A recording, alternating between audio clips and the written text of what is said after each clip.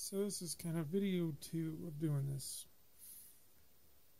Hopefully this one will be more succinct. But basically we are going to use the guts of this pretty light blue one, well, formerly pretty, and we are going to put in one of these deals.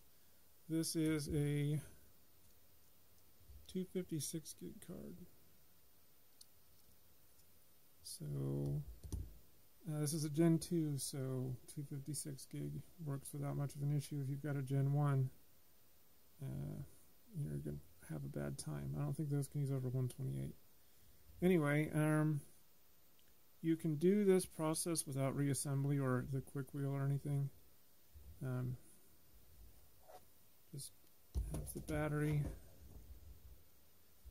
and then ideally you would have wrapped this in the tape and bumper. Yeah, if you want to see how to get these apart and whatnot, you're going to want to watch that other video first. So just put this in this little spot. Should make a little bit of a click. Make sure it's nice and flush. And yeah, you can test it just like this. So let's go do that now. There are two procedures for this. There's the Mac version and there's the PC version. The Mac version takes about, 5 minutes. The PC version takes a lot longer. So we'll explore that. Alright, so you got your iPod plugged in there. Just kind of carefully put it down there on a non-conductive surface. And then you take your Mac and you plug in the iPod.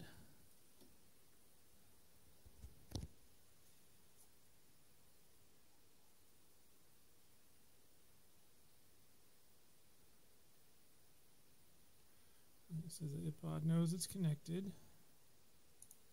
So we'll launch iTunes.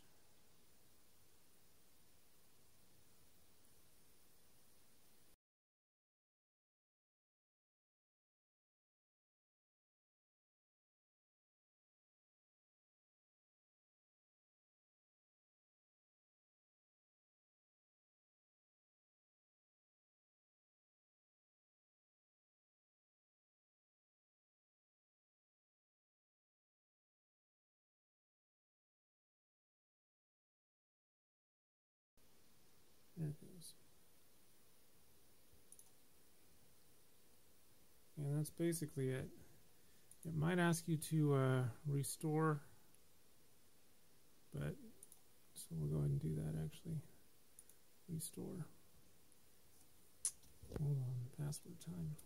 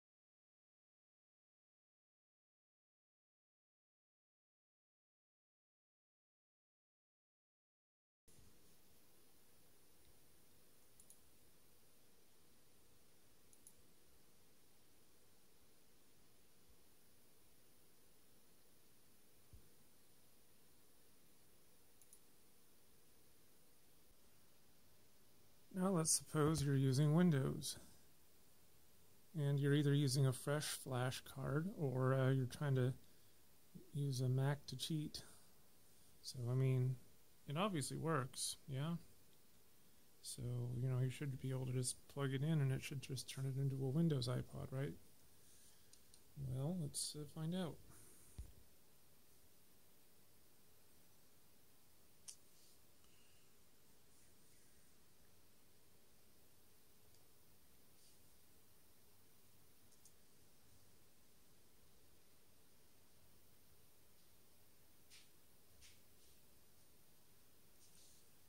iTunes has detected a Macintosh one, you gotta restore it. Well, let's go ahead and do that then. Restore.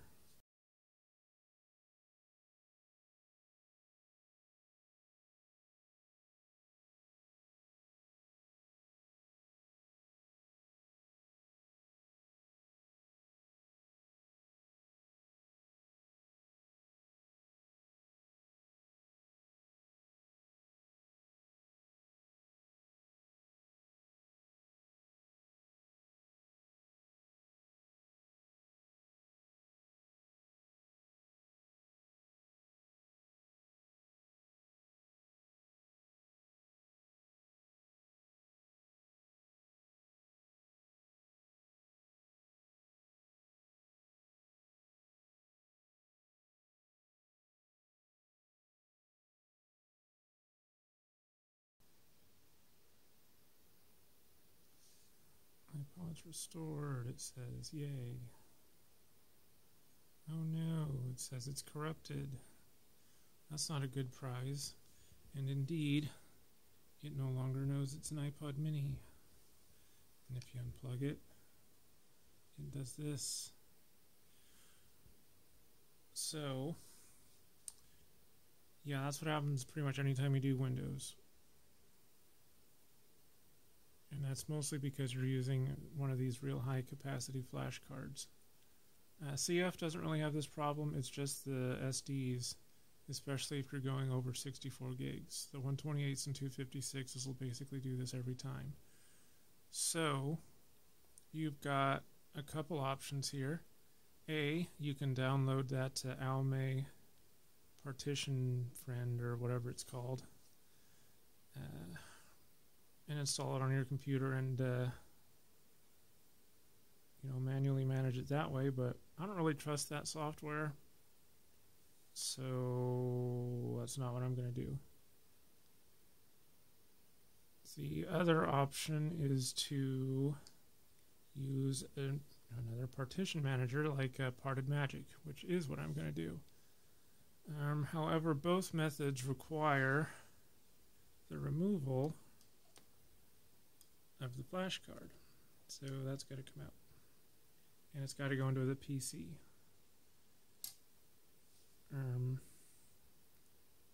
And we might do an experiment, but as far as I know, from what I've read, each time you restore the iPod, like if it crashes and you're using Windows, you got to take this flash card out and run a partition manager on it each time, or it won't restore.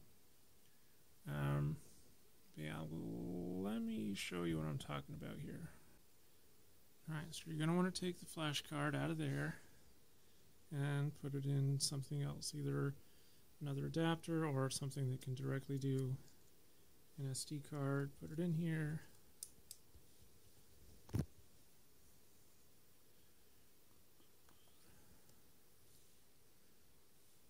And you're going to want to go here. I mean, you don't really have to do these steps. But once you click restore on the iPod, it's going to do this, right? So what this portion is here is the iPod software. And then there's the actual stuff that you put your music on over here. So the restore worked, but it didn't format properly. There's something wrong with the MBR. I don't know if it's iTunes' problem or Windows' problem. But yeah, that just doesn't complete the format correctly. So that's what the partition manager software does. It repairs the MBR, the master boot record of the disk. So you can either run the Alme or, like I said, another partition manager or Parted Magic, which is what I'm going to do. I'll show you how to run that. You can download an ISO like Hiren's or Ultimate Boot CD to do it. And you just boot off of it into Parted Magic and go from there. So let's go take a look at that. Right, so here's the boot menu for the Ultimate Boot CD. So we're just going to go ahead and go down to part of magic. We're just going to go with enter. This is kind of an old computer, so you might need to, it's like a Core 2 Duo or something. So you might need to consider changing some of the options on newer machines. Which, in which case the Alme program might be better for you.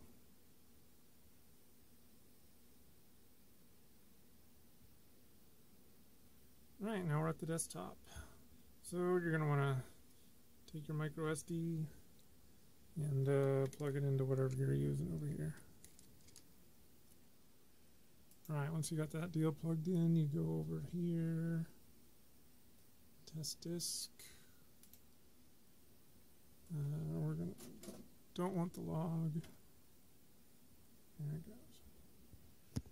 Alright, so you're going to want to find your flash card. So this has three options. The top one is SDA, which is your my local hard drive. There's your flash card. That's the CD-ROM. Anyway, you're going to choose your flash card. You're going to choose Intel, and you're going to choose MBR code. Enter. We're going to do copy. Yes. I said yes, robot. And quit. And that's pretty much it. So, right, so you got your flash card. Nice focus. So you're going to want to put it back in there. Yeah, I got it.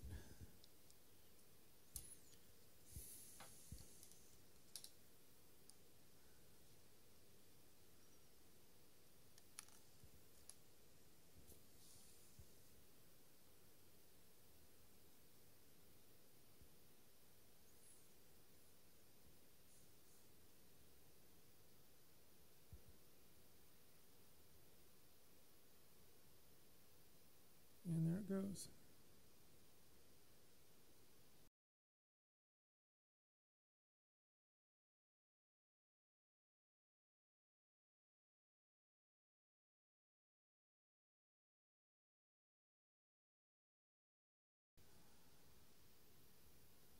Hey, there it goes. Piss off, Windows.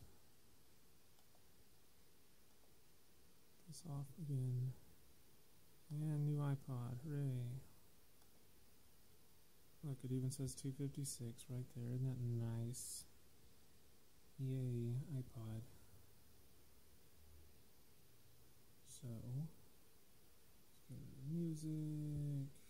I don't want that. I want this.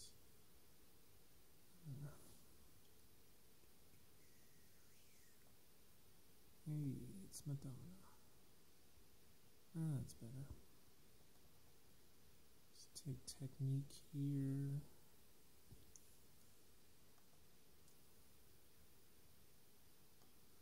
Drop it over there.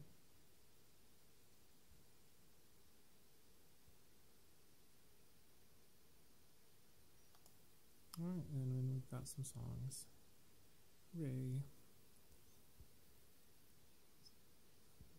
Checked it.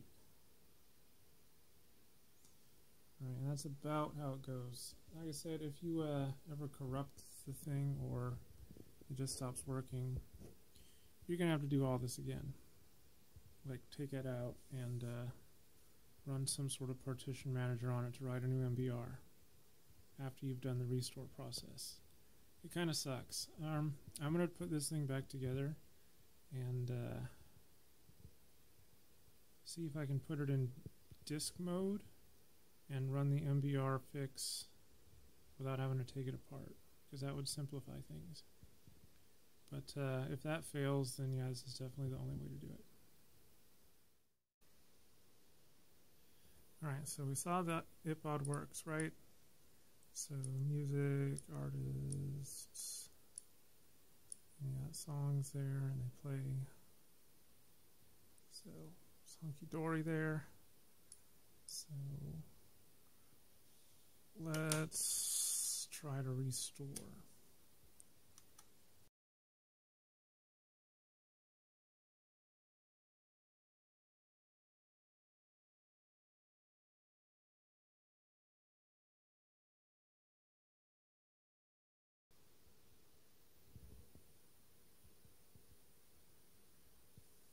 iPod says it's rebooting, and then, oh no, it's broken. So we're going to do it all over again, right? So what we're going to do is we're going to put the iPod in disk mode. So what we're going to do is menu and select, make it reset, and then play and menu or play and select for disk mode. There's disk mode. Piss off, iTunes. Right, so we're in disk mode.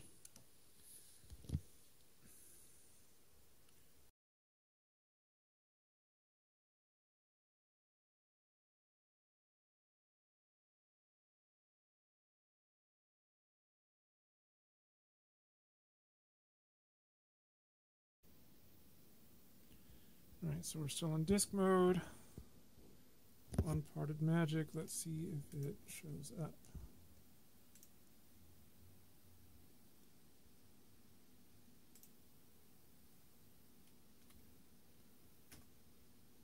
Alright, looks like it did. Alright, Intel again. VR code. Write a new copy. Yes. Okay. Quit. Oops. Wrong button. Hold on.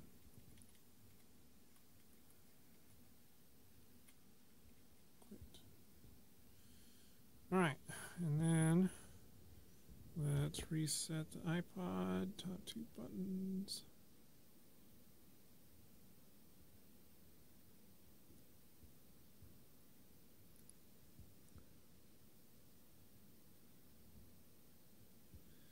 No, it's still angry.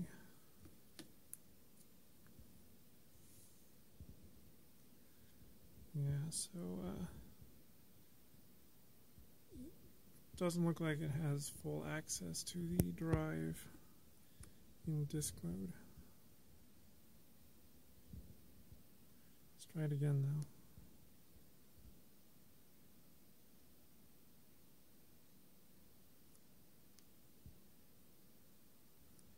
Disk mode.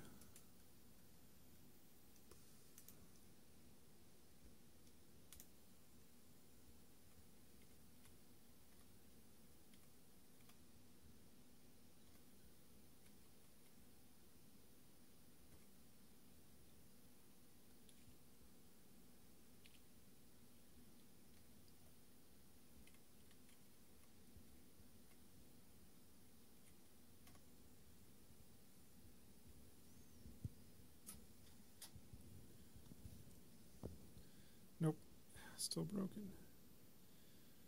So, yeah, it looks like you've got to pull this thing back apart and run it on the bare card, which is not a fun prospect. So, if I was going to do another one of these, I'd probably just stick with 32 or 64 gig CF card. I don't know if the full-size iPods are that difficult. I don't really have any that I want to play with at the moment. So, yeah, that's basically what the deal is with one of these. Right, well, let's see if the Mac can recover it without taking it apart. iPod is corrupted. Yes, I'm aware. Thank you.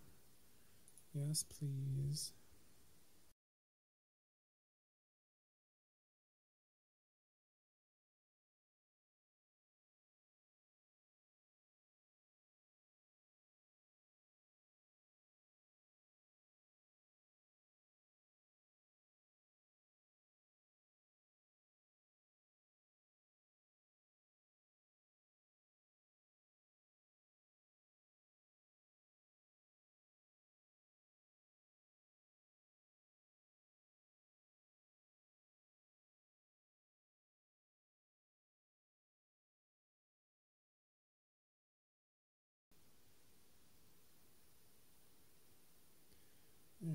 there she goes. Yep, 238. So I don't have any music on this computer. So